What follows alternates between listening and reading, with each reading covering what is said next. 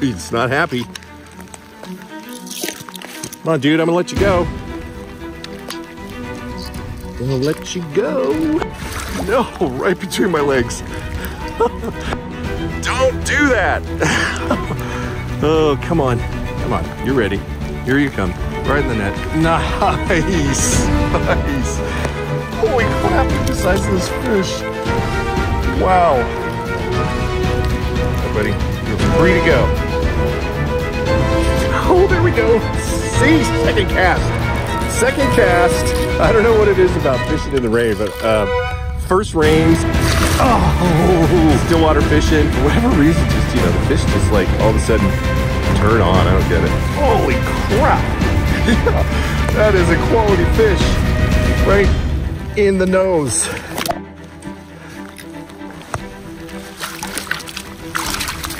See you later. Sweet. Nice. Hey guys, thanks for tuning into my channel. We finally got some very much needed rain. It has been so dry up in the Pacific Northwest. We have wildfires raging all over the state. And as you can see by this radar shot right here, holy smokes, we got almost an inch of rain last night and it's still raining. So I welcome the rain. We are just in desperate need of it. Hopefully a lot of these fires will be extinguished from this event, and also the air quality will improve, which it already has. So I'm headed up to one of my favorite lakes up in the mountains. That's right, I am fishing in the rain. It's gonna be cold, it's gonna be windy, and I can't wait to get up there and fish. I got my coffee right here and my gear in the back, and we're ready to go fishing. Let's go fly fishing in the rain. All right, let's do this, fish on.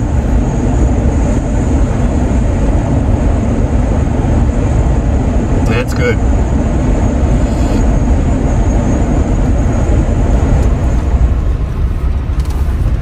We are here. Man, just incredible how quickly we go from super hot and dry to fall colors and rain, and I mean, it just went from summer and a switch flipped, and now it's fall.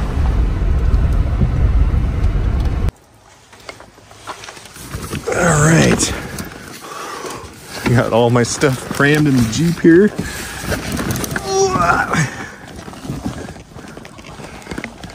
Man, it is so crazy how it's just like Mother Nature flipped a switch. 1 second ago, just seems like a day ago, we've been dealing with some just ridiculous forest fires up in the Cascade Mountains. Dry conditions, it hadn't rained significantly in months, and all of a sudden, Mother Nature flipped a switch and fall colors came out. It's raining. Hopefully this will put out all the fires that are happening up in the area, but if you look at the screen here, I mean, it's an incredible amount of forest fires that are happening in the Pacific Northwest. So super happy to have it raining. And I don't know what it is, but you know, when it rains all the time, all season long, every day, it gets a little tiring. But after such a dry summer, I cannot wait to get out here and get soaked and hopefully catch some fish. All right, let's get the flow tube set up and get out there and fish. All right, fish on. I love this campground. It's got lots of places to, you know, have a squat, get your stuff ready.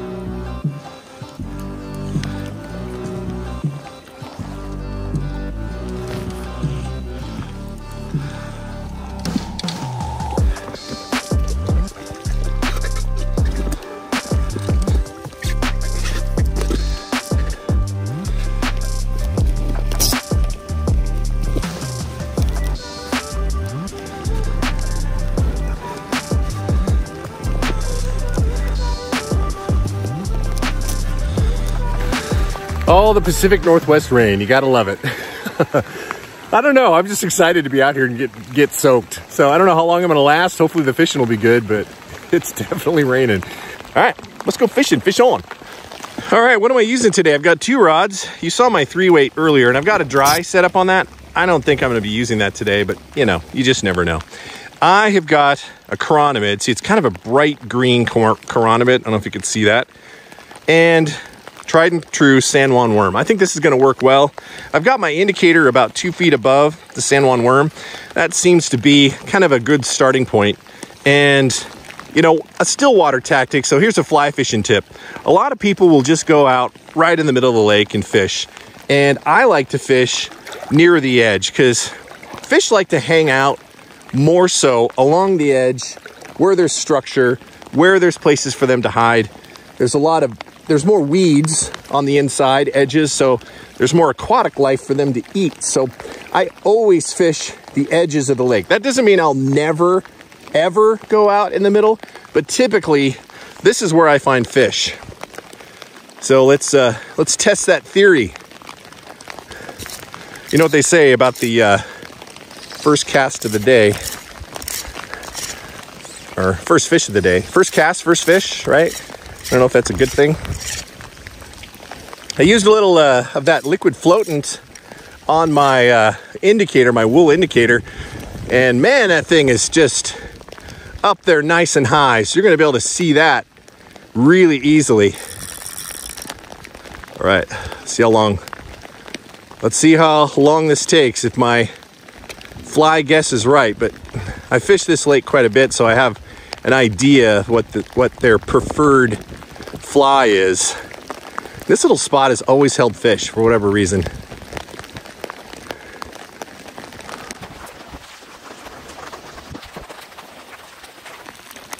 All right, good, we got that out of the way. No first fish on the first cast. That's a good thing, actually, because you know, if you're superstitious at all, it's generally not a good thing.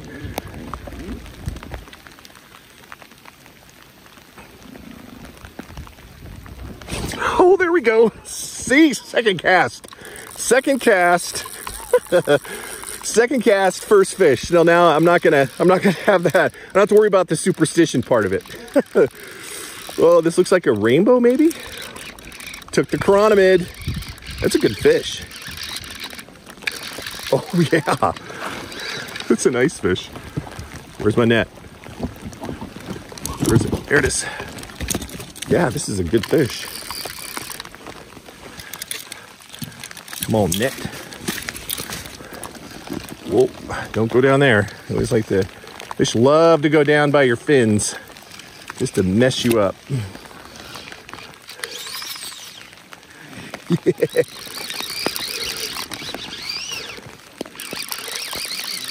I don't know what it is about fishing in the rain, but first rains, still water fishing, for whatever reason, just, you know, the fish just like all of a sudden turn on. I don't get it. But, oh, he came up, thought I had him. Oh yeah, gotta love it when they're big enough to tow you around.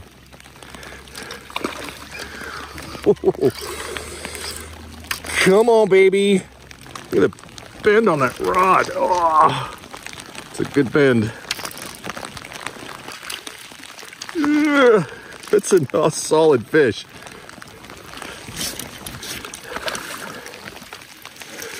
Wow, it's not wanting to give up. Tighten my drag a little bit here. There we go. Come on. Come on, get in the net. Oh, no you don't. Wow, that's a good fish. Holy crap. Yeah, that is a quality fish. Right in the nose. Wow. Let's see here. Kind of weirdly hooked. Look at that fish. That is a quality fish. See you later. Sweet.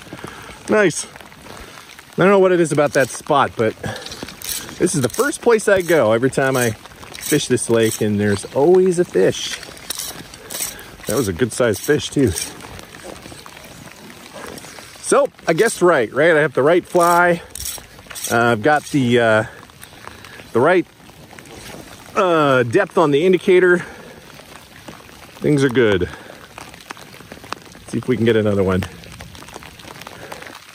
You may not be able to see my indicator because it is it's getting assaulted by the rain. Fish on! I was dorking around and there was just kind of a fish swimming around my indicator. I wasn't even looking. See, sometimes I just stop fishing and I'll catch a fish. I don't even need the fish to catch a fish. I love saying that to my buddy too. He hates it when I say that too. It's like as soon as you stop paying attention, that's when all of a sudden there's a fish.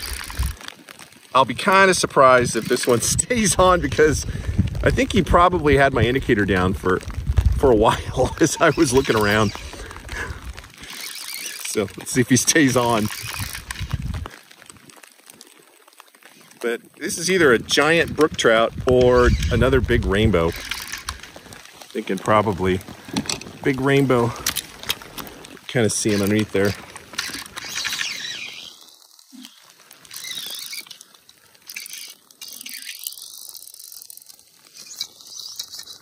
He's not happy. Come on, dude, I'm gonna let you go. Gonna let you go.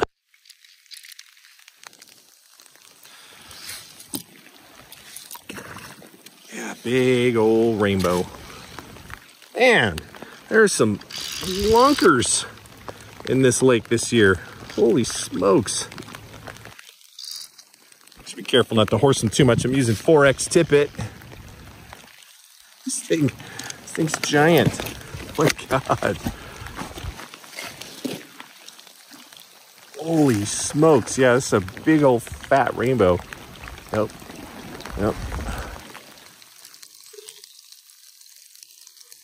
Oh, geez, yeah. Big fish.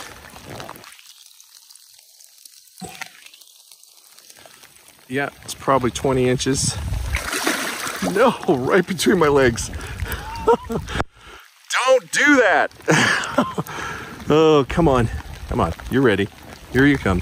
Right in the net. Nice. Nice. Holy crap, look at the size of this fish. Wow. Okay. So we even got the hook jaw starting to come out.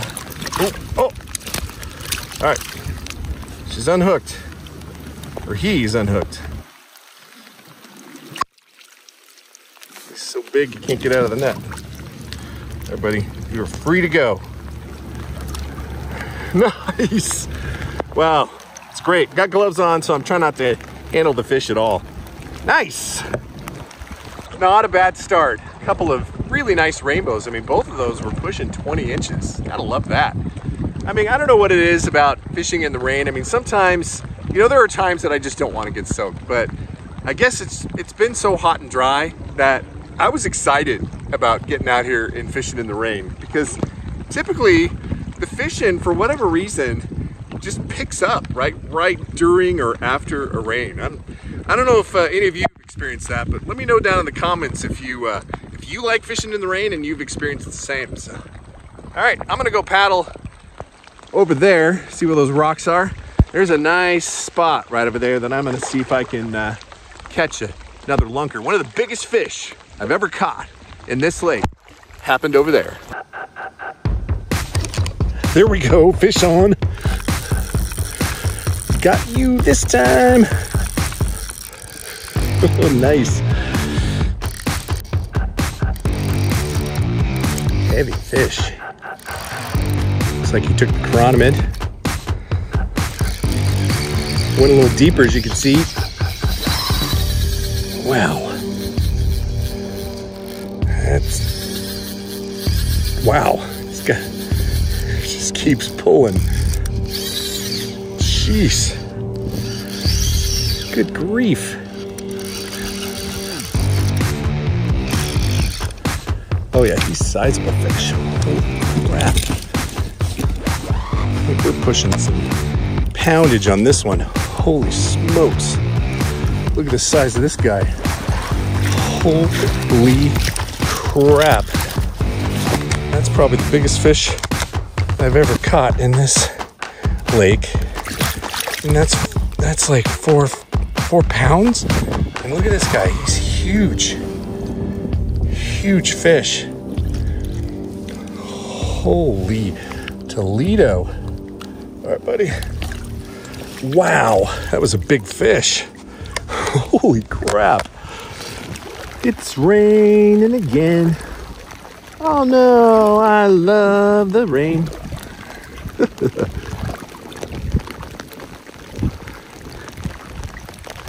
Man, it's cold. Probably 40 degrees, maybe in the mid 40s. It's raining and it's windy. And I am paddling over to my spot. Oh, but it's so glorious because I'm the only one out here. There's no one in the campground. There's no one else on the lake. I have no idea why. All right, should be over there in about 10 minutes. I'll see you over there. All right, we are here.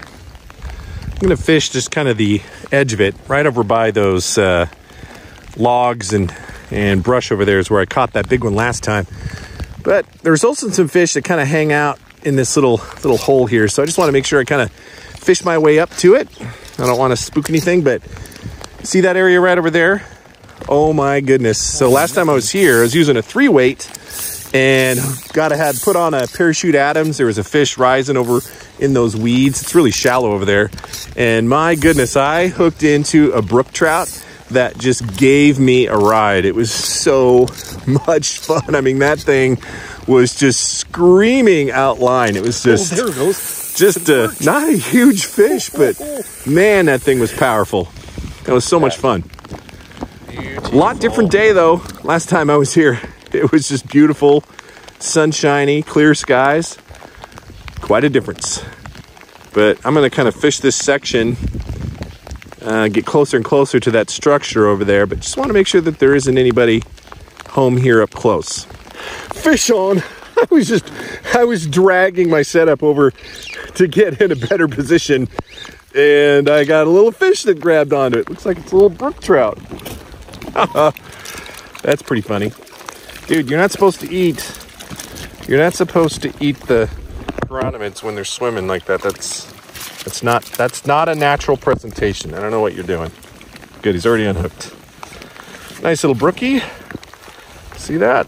Nice. Zoom. Off he goes. Yeah, ate the little chironomid on the run.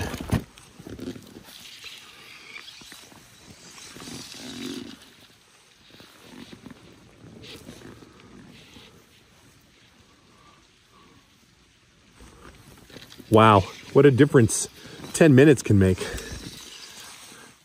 That's the mountains though for you. I mean, it was just pouring not very long ago. Oop, I spoke too soon. Rain's coming back. It's okay, it was a nice little break. It's a nice little 10-minute break. All right, now that it's rain has slowed down a little bit, let's talk a little bit about what I brought today and why. So I brought my big nymph box. Now typically you use these in rivers, but sometimes these squallow nymphs right here, they work on lakes. So I brought this box just in case I wanted to tie on one of these big squallows. I've got a box here with a lot of San Juan word, some egg patterns, which can be effective in still water, and a lot of swimming nymphs here. Dragonfly nymphs, damselfly nymphs, even a dry damsel that found its way into this box. Chironomid box, this is the box that I generally be digging in the most, right? Because these chironomids are very effective when fishing still water. I brought a small flies, a few blue wing olives, some small patterns, just some pre-emergent, some tiny patterns, and a few stimulators that are on the smaller side here, just in case we start seeing some topwater action. I brought forceps with cutters, important. I brought my cigars for obvious reason, right? I've got my nymph box. Now, generally, again, this box too, you typically would use in rivers, but a lot of times, I've had success on lakes using some of these nymph patterns. So I bring those just in case. I've got a roll of tippet right here, 4X tippet, And I've got a roll of 3X tippet. Oh, sorry, 5X tippet. And I've got a roll of 3X tippet here. I've got some floatants, both the liquid and the gel. Got an indicator, as you can see, over on the rod. Brought also some more tapered leaders, just in case my leader gets too screwed up and I need to change out. A couple other options for indicators in case, you know, I want to switch from that one or I lose that one. Hopefully I don't. I've got a cigar punch. I've got a lighter, a knot tool, just in case. And some Advil, because you never know there. Why do I have a comb? It's not because I like combing my hair. It's because I like fluffing up my indicator on occasion. When you do real indicators, it's important to have that comb to fluff those up. Let's look on the other side here. On the other side, I've got kind of another rando box here. A couple flies here. Yeah, I probably won't use them, but again, you never know, right? Some big swimming nymphs here. Those are dragonfly nymphs. I've got a bugger box just in case I want to throw a streamer and strip one of those back. And, you know, I always bring these big dries. I have caught fish on these big patterns even as late as November, so I just bring those along. And of course I got 2 rods, right? I got my 3-weight down here, and I've got a dry fly hooked to that one just in case I start seeing some fish rising. And I got my 5-weight, which is set up with the indicator setup. And I got a bottle waller in the back as well. So I always bring probably more than I ever need, just because I like to have every fly that I think that might catch fish at the ready. Even though usually I only use, like, I'll probably won't switch from the San Juan worm and chironomid just because it's working. But, you know, the one time you don't bring that box is the one time you need it. So it's a great tactic, right? It's always good to bring enough gear to where you're not having to do without and giving your best chance to catch a fish. So that's the gear that I generally bring every time that I do stillwater fishing. And that pretty much covers all the bases because you just never know. All right, let's go catch another fish. There we go, fish on. Ooh, it scared me. Nice. Oh, that cove, it just looked good. Looked fishy.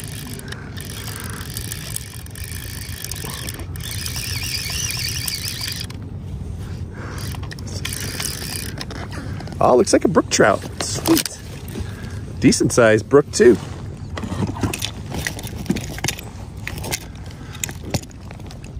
Nice. Yeah, this is a nice brook. Look at this guy. Oh yeah, that is a beautiful brook. Look at the colors on this thing. He's got himself all wrapped up.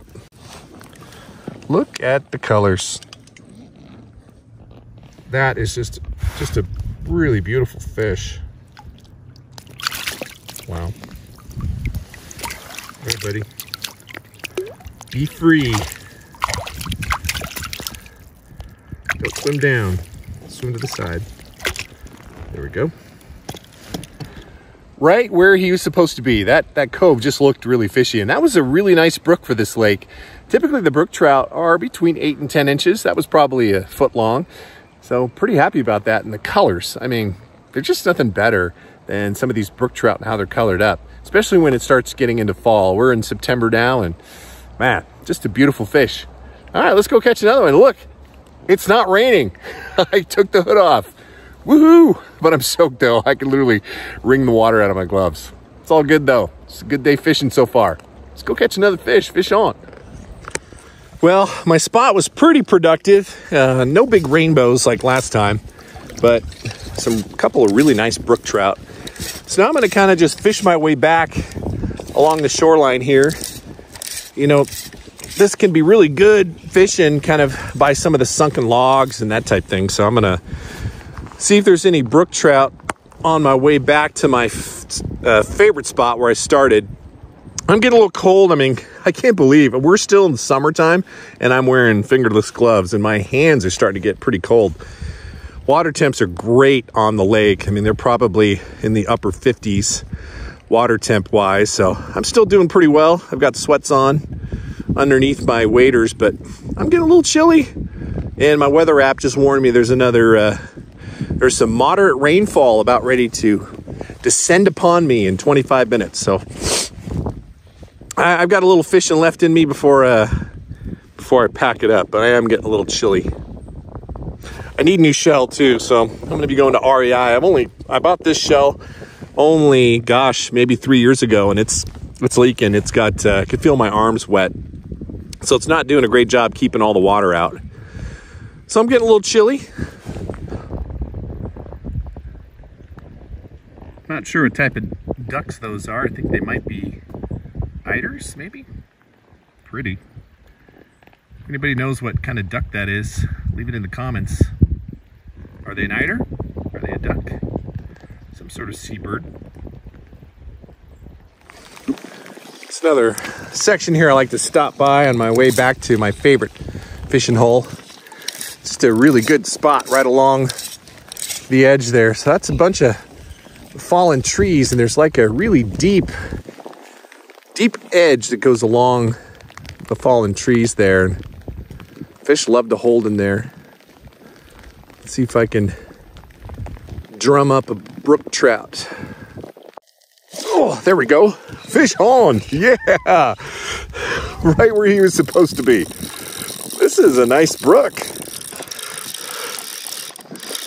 Oh, I could see his colors when he jumped up. It's a good fish.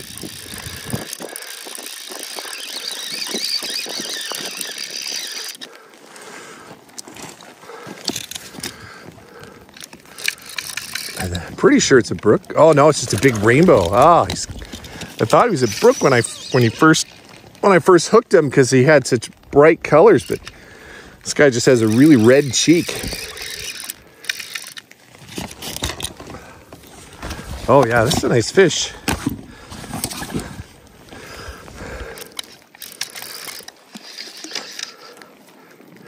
Oh, big head shake.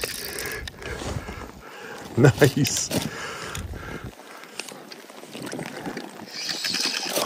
Oh.